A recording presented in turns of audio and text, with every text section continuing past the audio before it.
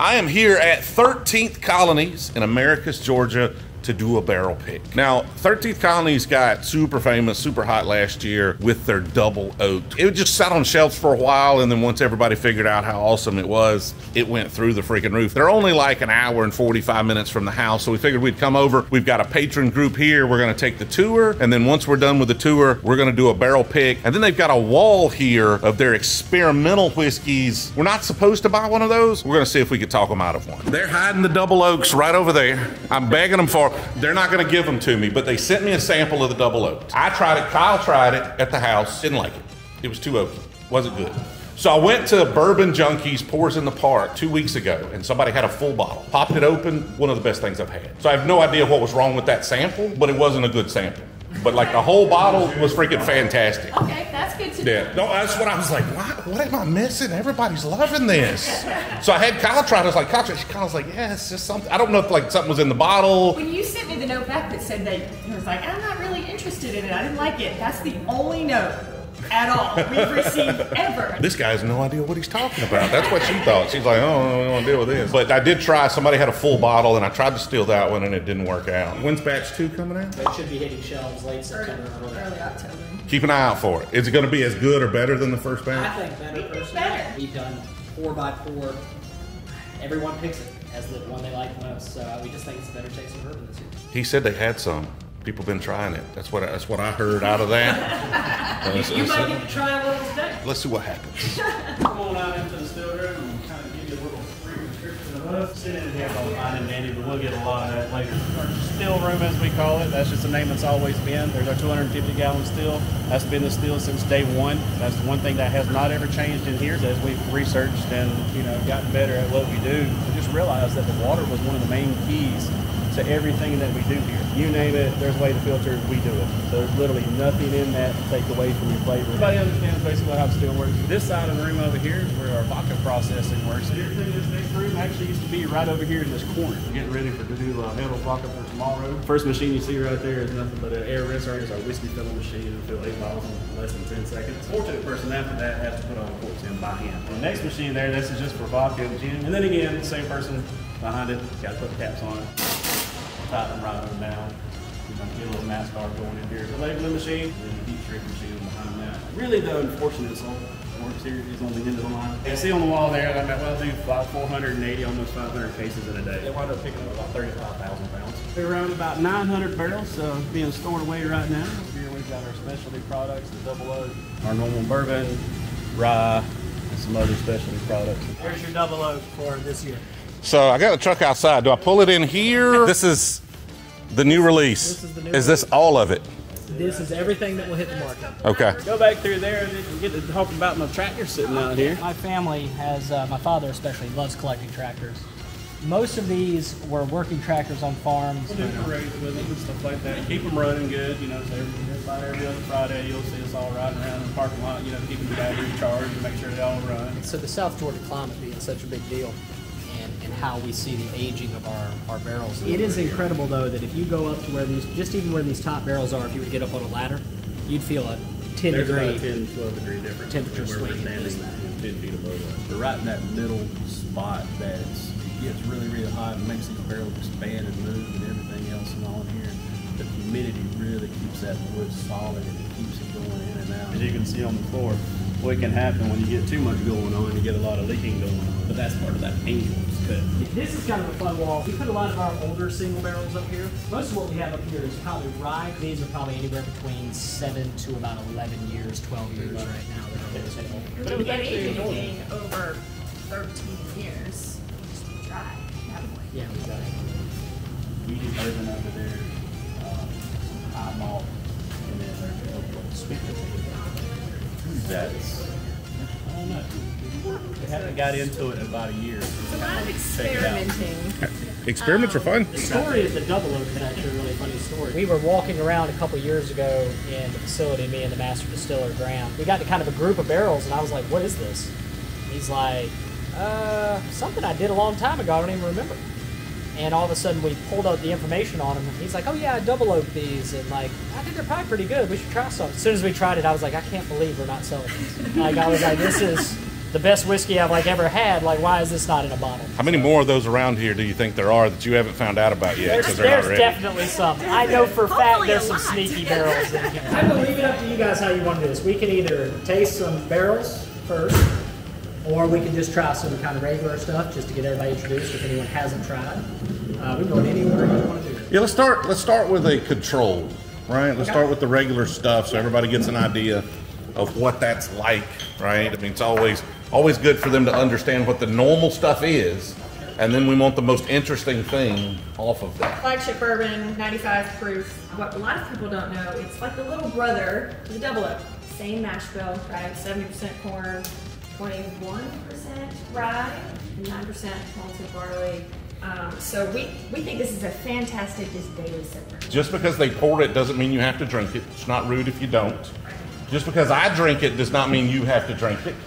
Pace yourself. I hope you ate before you came. This is a democracy, so my vote counts no more than anybody else's. In 13th Colony, we are the oldest operating distillery in the state. We were not the first since Prohibition. There were others that came before that no longer exist today. 15 years is what we'll be celebrating next year, and I might get you guys to try some of our 15th anniversary bourbon. The three that we've got pulled out for you today is basically the 3 years in a row that we've got going on. The 2017 bourbon that we're going to put in our bottle, the 2018, and then the 2009. Those are just our cast strength version of what we've got in a bottle right there. 100% of our single barrels come out of cast strength. We think that's kind of what makes them special, right? That you get straight out of the barrel. We don't want them if they're not cast strength. You know, if we're going to do something unique, like you're going for a unique expression, why not have what that expression was, right, and not water it down? These 3 years all have something a little special about them. You're going to be right around that 100. It's got a nice oakiness. You can definitely feel the kind of the essence of your normal release. I feel like this one has just a little more fruit forwardness, though. The first that we tried, this one's probably the most fruity of the three. This one's A, by the way. So when you're done, I just need a 1, 2, or 3 on A, B, and C. We'll do less than 10 this year and barrels. So like what you guys are getting is pretty unique. 2019. If anybody has any thoughts, we'd love any feedback. I like it. I like it. I mean, I like it better than your normal release, but of course, I like proof, so that instantly gives it some advantage. I'm a fruit-forward bourbon kind of person, so the fruit-forwardness definitely speaks to me. I would agree. This 2019 is very fruit. You get a lot of the kind of black fruits, dark fruits. All right, Yeah. so keep them in order. Don't get confused. You can do the Jill method. I just got a napkin and put egg. How organized. Look at this. Yeah, just put it on. Why you bring girls with Jeez. Why you gotta brag like that? We gotta do ourselves. Did you pick your favorite? Yeah, but I don't remember which one it is. Well, try them with us and pick again. Last time I picked the Master Distiller's pick. I know which one he likes. So what are you thinking? You like A or B better so far? I mean, I'd taste A again, but I think B so far. Better mouthfeel for me. Cream's got a bit more spunk. Everybody's taste buds are different. That's why it's a democracy, though. It's why I don't just pick the barrel I want. Whatever the group decides, that's what we go. Because honestly, like, other patrons are going to get access to this. I don't want it to be just to my taste, because sometimes my tastes are a little weird. Sometimes people send me double oaks I don't like it happens. The classics of the bourbon in A were a lot more similar, I think, than B is to darker fruit, more sugar, better mouthfeel. I would say, yeah, darker fruit, yeah, a little sweeter to me. Both delicious, though. C's either about to throw us off or solidify this decision. Yeah, I'm actually really curious now what the third one will do. What did you think about C? I like them all. But Okay. Those are my least favorites. Okay. I'm not one for fancy notes. I'm just, I like. I agree. I thought C had just a little more harshness to it. Anybody disagree? Anybody like C the best?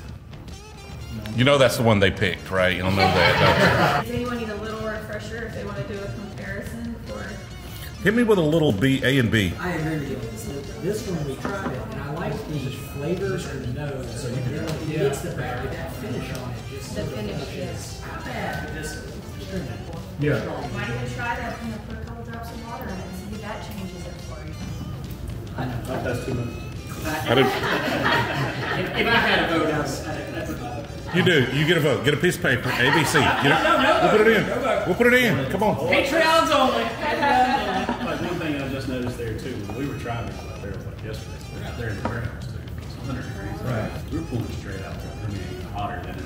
Like Yeah. the proof of it is. Like start tasting better after about 6. It's funny how that, like, Every barrel pick I've been on where we bought 4 barrels is one of those they just walk in the rick house and like point at a barrel, and then you end up trying 12. And you end up buying 4 because they're all good by the end. Brad uses a simple system where he'll put a star if he really loves a barrel. I've noticed when he's tasting 20 barrels, by about number 12, they all start getting stars. Everything's a star at that point. Yeah, my mom changed too. I actually changed from where I It's close between A and B for me, but I think I've locked my order in. Have you locked yours in, Jill? No? You locked yours in?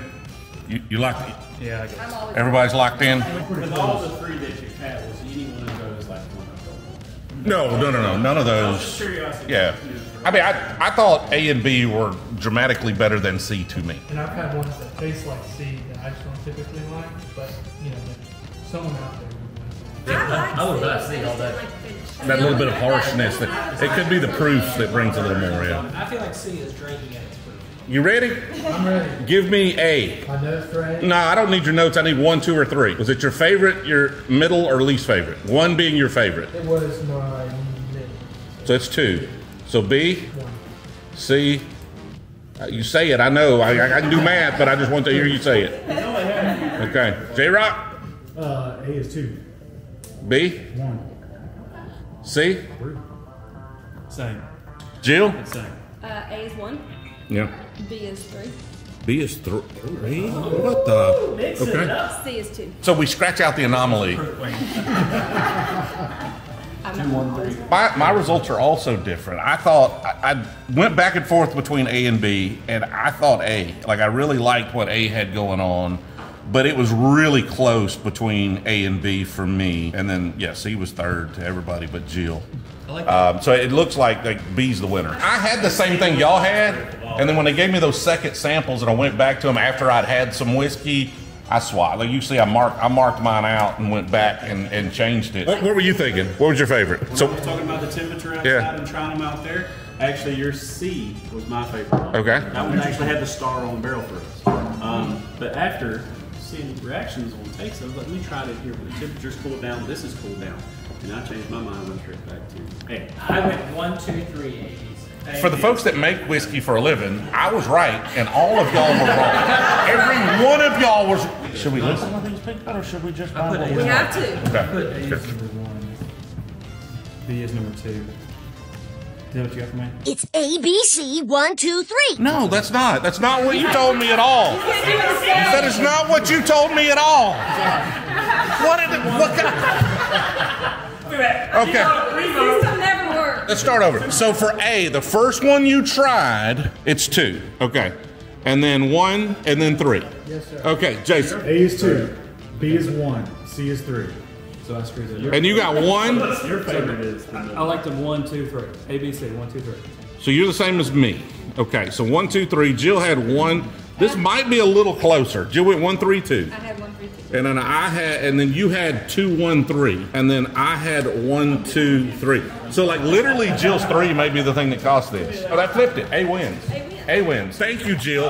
Thank you, Jill, for costing B. But it would have been a tie otherwise. It would have been a tie, and then we would have had to go to sudden death overtime and flip a coin or something. We don't want to do that's never happened.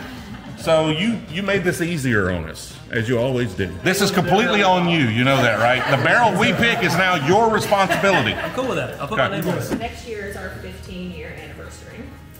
So we have a one-time release that's going to come out in the spring. We'd like to try it. Be right at 9 years old. I went 9 years old. It is a bourbon. We did French oak finish on it. Somewhere between 133 and 136 should be about the proof point on it. I am probably the world's most notorious French oak hater. There is only one French oak finished whiskey I've ever had that I liked. And that is Buffalo Trace's Charter Oak, which is unobtainium, right? Interesting. I like this. That's the second French oak finish I like. Like, that's good. That's really good. We don't know what it is about French oak when you do it here. It does something to really mellow down the proof. Now, did y'all use French oak barrel staves? Like, how did you finish this? We did French oak staves. We just felt like that was the right move because we didn't want it to be overpowering. Someone's a little cheap when it comes to buying French oak barrels. French oak barrels are expensive. So this bottle will be March-ish of next year. Roughly how many? Probably be. Just trying to figure out my chances. We're probably talking maybe 500 something cases. That's roughly what you're thinking the blend's going to taste like, though? Okay. Because I mean, that's nice and subtle. You like that one? You like that better than our barrel pick? Jeez. We just heard it's not the best thing they've ever put out, which they should say to everybody that comes in here. Just yours is going to be the best thing we ever put out. It's a lie. Now we know. There's at least 3 things they put out better than our barrel. It's still a really good barrel. I was hoping to get a try y'all in double oak, but I've just been informed that we have no additional double oak. Is that correct? I got a knife right here. We cut a case. We'll buy a case. We love hearing the feedback. I love hearing the negative feedback. I'm like, well, what didn't you like? What can we improve on? Here's how you can improve on the barrel pick process. We can go pop some barrels from the experimental wall. Before you leave, maybe I'll get him to pop one more barrel.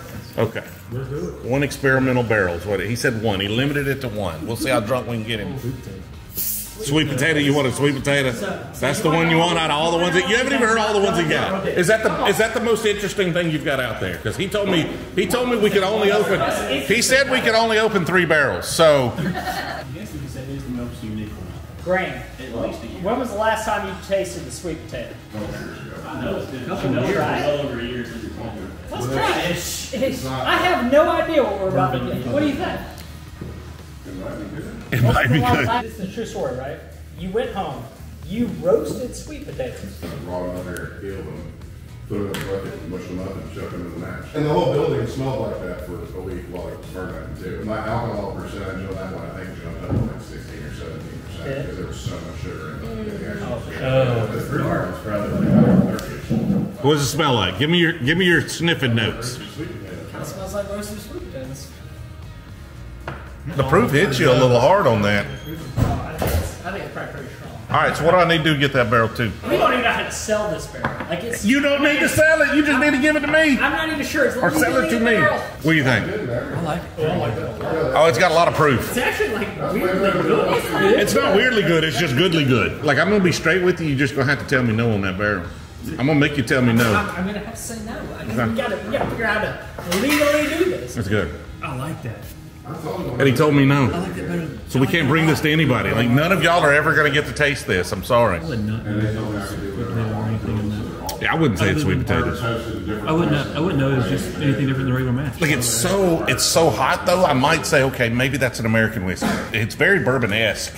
Like, it's better than an American whiskey to me, or a light whiskey, but it definitely's got the proof. It tastes like a whiskey. It's just a. It's really sweet whiskey. I love that. Sweet potato's got a lot of sugar in it, so you got a lot of alcohol out of it. You feel the proof. Like it's. I would like to know what the proof is. He's got a machine right now. 134. That's the first time I've tried. 134? He won't sell me the barrel. What do you think about that? Barrel whiskey barrels. I gotta figure out how to even label that when you get it. I thought distilleries. I thought their jobs were to sell whiskey. That's what I thought. We can't even buy it. I can't even buy it. We're the hard people to get whiskey. Apparently, we left here with no double oaks and no sweet potato whiskey. Do we really not have any double oaks this year, Dale? Yeah, that's right. It seemed like a yes, but not for these people. Yes or no? I mean, you can always say yes, but no. This right here, you'll get to try the double oak. Thank you. Hey. But now here's where I keep for this. If you try the double oak from this year, and I want honest opinion. Just don't bring Danielle in here, because if I say I don't like it, she gets really mad at me. Okay. Please give it like a minute though. Let it see. let it open. Let it open. Okay. You're looking at about, what are we at, 130? 136.7. This matters to me a lot, the feedback on this is. And not that it needs to be good, honest feedback. So I get a ton of like sweet oak up front on it, and then it dissipates into just a dry oakiness that just coats your palate. So you have to like oak. Yeah. If you don't want oak, this is not going to be what you're looking for. Now, typically, I like sweet oak and not dry oak. So I'm a little torn in that this gives you both. Like, honestly, there are not a lot of whiskeys that give me both. I felt like the bottle I had the first release didn't have as much dry oak on it. It was a little more sweet oak than dry oak. This one pushes a little more dry oak on it, but it's still a really interesting, like, balanced whiskey. Like, you get that sweetness up front. That's why I love a Woodford Double Oak, just because I get vanilla sweetness. This one gives me a little more oaky sweetness and then dissipates into that dry oak. Really complex, really interesting for a double oak whiskey. I get a little grape like Eagle Rare does. It's kind of weird. I see where you could get that. I just took that as like I called it sweet oak on the front, but it definitely has a little bit of kind of fruity grapiness with that sweet oak. Good. Yeah. Very nice. Yeah. And then the dry oak just stays with you forever. I'll be living with that for days. So how do you feel? I love it. Does everybody have the first one? No, it's so hard to get. Nobody's ever had nobody in the world had the first one. They only made 7 bottles of it. He's got 2 of them. This has been interesting. It's so dark, so viscous, so much to it. So, well, we love it. Well, I appreciate you having us. Yeah, It's been fun. Guys, you guys, If he figures out how he wants to sell that sweet potato barrel, let me know. We ended up buying the 1 barrel of barrel strength bourbon. Fantastic bottle. Had a great time here at 13th Colonies. That should be available right now, so be sure to check that out. Appreciate y'all hanging out with us, and we'll catch y'all in the next one.